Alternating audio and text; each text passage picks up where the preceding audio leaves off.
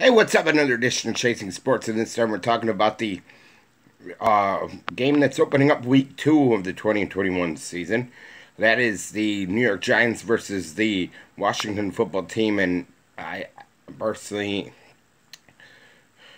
will it be an exciting game? Maybe. Daniel Jones um, is struggling with the Giants. I mean, and we don't know if Saquon Barkley is going to play. He has been hurt. I mean, with the knee issue. They do have talent on the roster, but they struggled against the Broncos and Teddy Bridgewater. Washington losing Fitz to the hip injury, but Tyler Heineke he played pretty well against the what eventually would be the defending Super Bowl champions Tampa Bay Buccaneers. They do have talent at that front end, the the defensive front end of the Washington.